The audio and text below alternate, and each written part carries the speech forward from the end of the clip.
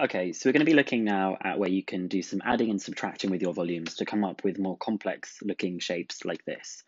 So suppose we wanted to revolve the following area around the x-axis. What strategy might we use to find the volume of this resulting solid? So when this revolves around the axis, you're going to get this kind of shape that's going to have all of these bits sort of made 3D. And then there's this kind of shape here that I'm going to do in like a red color that looks like it's actually been removed from the overall shape. And this shape that's been removed here is a cone. And so the way you'd probably go about doing this one is you would work out the volume of the blue section, and then you would subtract the volume, I should really call this the volume of revolution. You would do the volume of revolution of the top curve, subtract the volume of the cone. So a couple of reminders of stuff from GCSE. First of all, I want to remind you of the formula of how you find the volume of a cone, and this is something that you need to commit to memory. So the volume is 1/3 pi r squared h, and actually for any of these kind of pyramid shapes, it's always 1/3 times by the base times by the height. But in this particular context we're looking at here, it's always going to be a circular base because of the way that it rotates as volumes of revolution. And when we do these questions, obviously our cones are going to be on their side. So when we're talking about h, we're talking about this. And when we're talking about the radius, we're actually talking about the y coordinate that we've got there. Also, you need to know the formula for the volume of a cylinder, which is pretty easy. It's just pi r squared h. So it's just the area of the bottom multiplied by the height. So let's have a go at this question that we've got here. It says the region R is bounded by the curve with equation y equals x cubed plus 2, the line y equals 5 minus 2x, and the x and y axes. So you can see the bit that I'm talking about, here are the x and y axes that we have. By the line y is 5 minus 2x and the curve that we've got here. We're going to look about the volume in just a second, but the first thing that we're going to do is verify that the coordinates of A are 1, 3. So to verify that, we just need to see that 1, 3 will satisfy both of these equations, because that's where they share a point. So for 1, 3, if I test it with the first one, we would have y equals, well, the x coordinate is 1 cubed plus 2, which is just 3. So we can say, so A is on y equals x cubed plus 2. And then for our other one, we've got y equals 5 minus 2x, which is going to be 5 minus 2 times 1, which is 3. So A is on y equals 5 minus 2x. Hence, A is the intersection.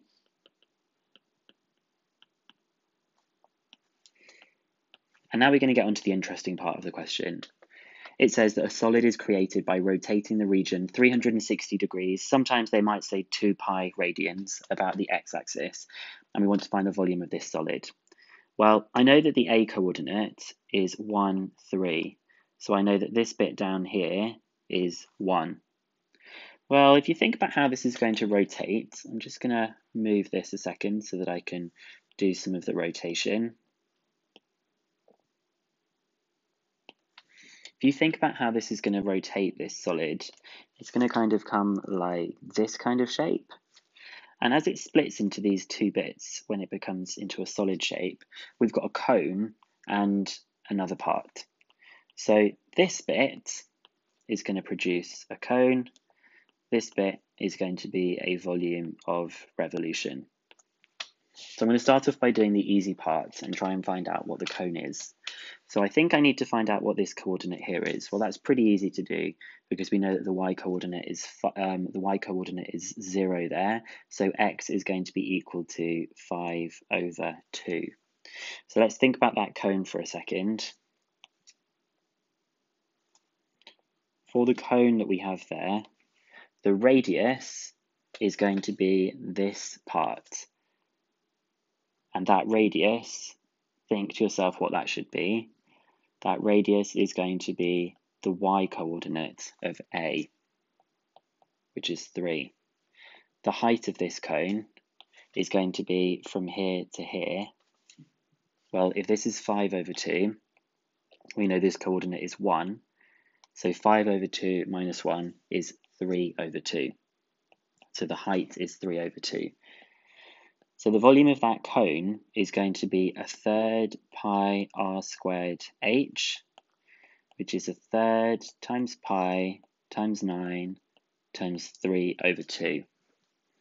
So I'm just going to do 1/3 multiplied by 9 multiplied by 3 over 2, which is 9 over 2 pi. Now what I'm going to do is find the volume of that first section. So the volume of that first section, if I call this one R1 and this one R2, we were dealing with R2 here, now we're going to deal with R1. We know that the volume is going to be equal to pi y squared dx. And it's going to be between 0 and 1. Well, the curve that we're integrating underneath is this curve, not the other one. The straight line created the curve, sorry, the cone. The curve here is going to create this bit. So I'm going to be doing it to x cubed plus 2 squared. So it's going to be equal to pi. Y squared will be x cubed plus 2 all squared dx. So that's going to be x to the power of 6 plus 4x cubed plus 4 dx. And I'm going to come up here so that I have some more space. So I'm actually going to just go straight in and integrate that. It's going to be a 7th x to the 7 plus x to the 4 plus 4x between 0 and 1. Well, when I put 1 in, I'm just going to get a 7th plus 1 plus 4. And when I put 0 into that expression, that's going to be 0, that's going to be 0, and that's going to be 0. So that we get the volume is just a 7th plus 1 plus 4. So a 7th plus 5, which is 36 over 7 pi. So the total volume is going to be the 36 over 7 pi plus the volume of the cone, which was 9 over 2 pi.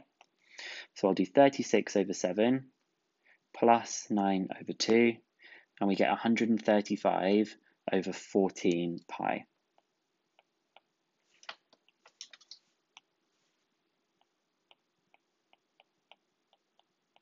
So that first strategy that we did there was splitting it into two different regions.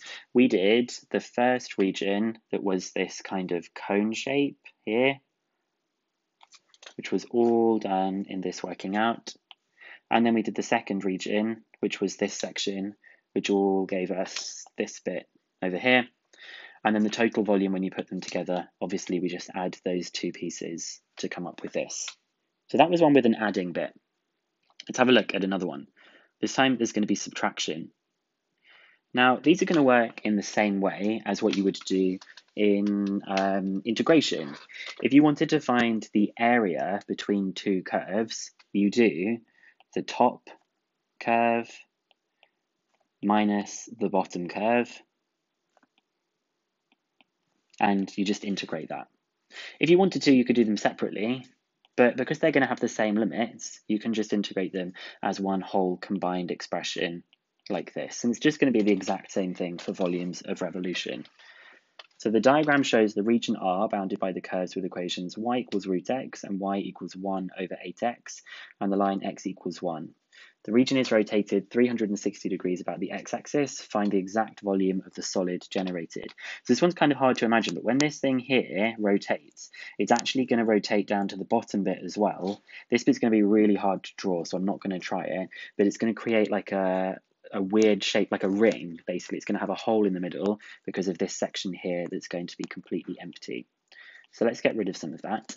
Well, I need to know the limits. I know that the upper limit is 1, but I need to know what this limit down here is. So have a little think to yourself, how would you find that? The way you're going to find that is by solving those equations simultaneously. So the intersection point, we're going to solve them simultaneously.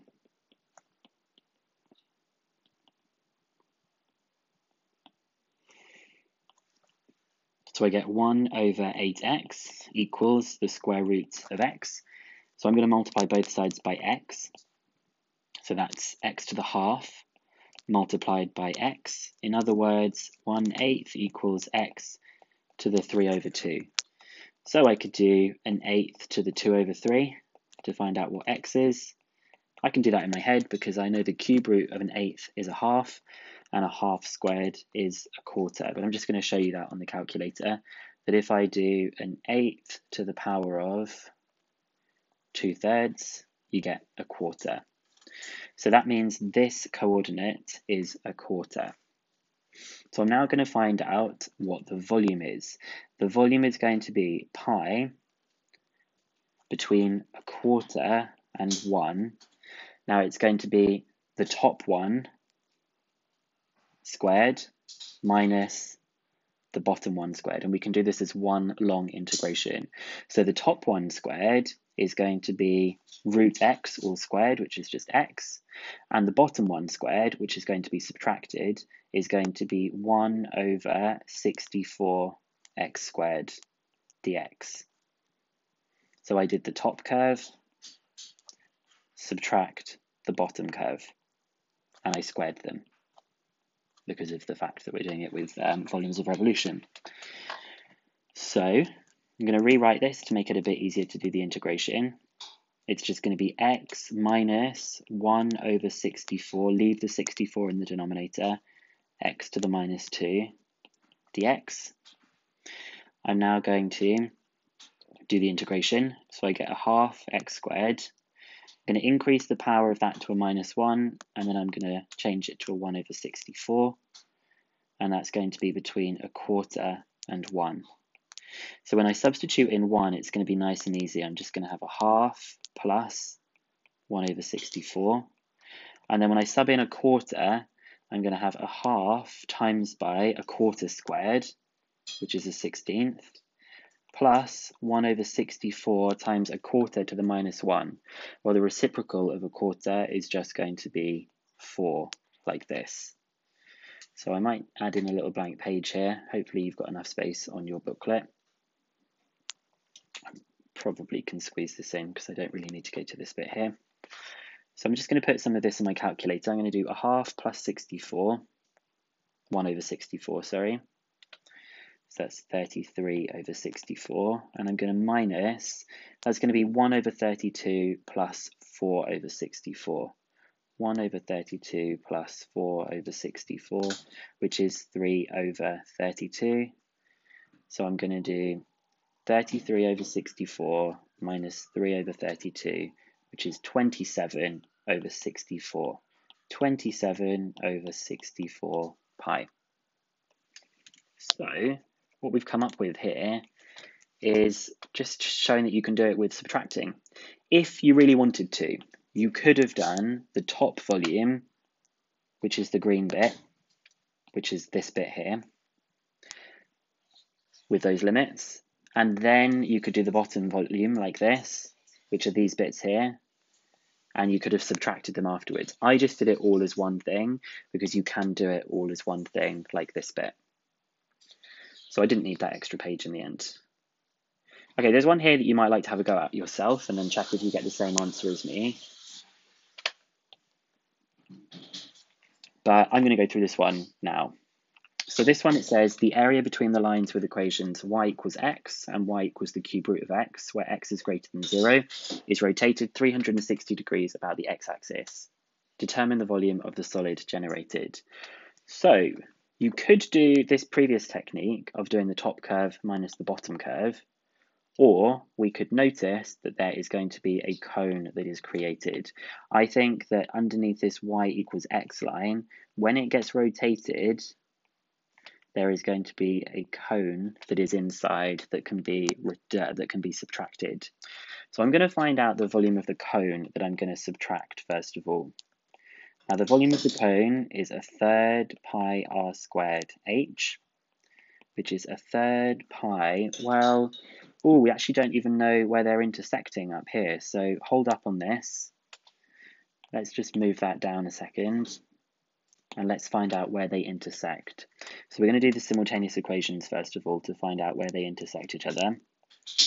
So we've got that x equals x cubed root. So I could cube both sides, so I get x cubed equals x. So that's x cubed minus x equals 0. I'm just going to keep solving this. I can factor out an x, so that's x squared minus 1. And that's a difference of 2 squares, so that's x plus 1, x minus 1. Meaning that these curves are going to cross at x equals 0, minus 1, or 1. So hopefully just through common sense we can see that this value here is going to be 1. Now let's get back to what we were talking about here. We're going to find the volume of the cone. So the volume of the cone is 1/3 pi r squared h.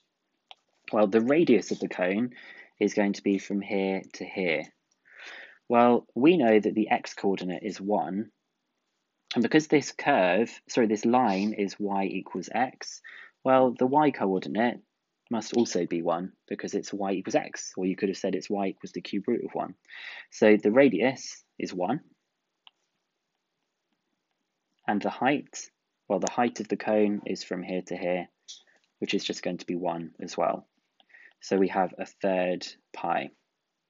Now all I need to do is find the volume underneath this bit that we've got here. So we're going to say that volume equals pi y squared dx, and we're going to be doing it between 0 and 1. And in this case, because y is equal to x to the third, we know that y squared is going to be x to the 2/3. So it's going to be a nice easy one. So it's going to be the integral between 0 and 1 of x to the 2/3 dx. So I'm going to increase that power to 5/3 and multiply by 3/5 between 0 and 1. Well, when I sub in 1, I'm just going to get 3/5 pi, and when I sub in 0, that's not going to be there at all. So the volume is going to be equal to, remember it's the first one, the big one that we calculated here, that's the whole section, subtract the volume of the cone, which is 3/5 pi minus 1/3 pi. So all I'm going to do is 3/5 minus 1/3, which is 4/15 pi. And so 4/15 pi is the volume of that section. So I would not ask you to follow any one method here. I'd ask you to think really carefully before you do exercise 5C. We did 3 examples. We did one where you had to add together a volume of revolution and a cone. We did another one where you had to subtract the top volume and the bottom volume, and I was able to do it as one expression that we had here. I couldn't do anything with a cone because both of these lines were curved. As soon as you have a straight line, like in this one here, you can bring in that idea of a cone because it's just going to be so much quicker than doing integration. It would work with integration, but it's just going to be easier to do it with that cone formula. And this was an example of a subtraction where we did the top part and we removed that cone. In fact, it looks pretty similar in some ways to this kind of idea of removing that red cone from it. So that's enough to help you to do exercise 5C now. Good luck with it.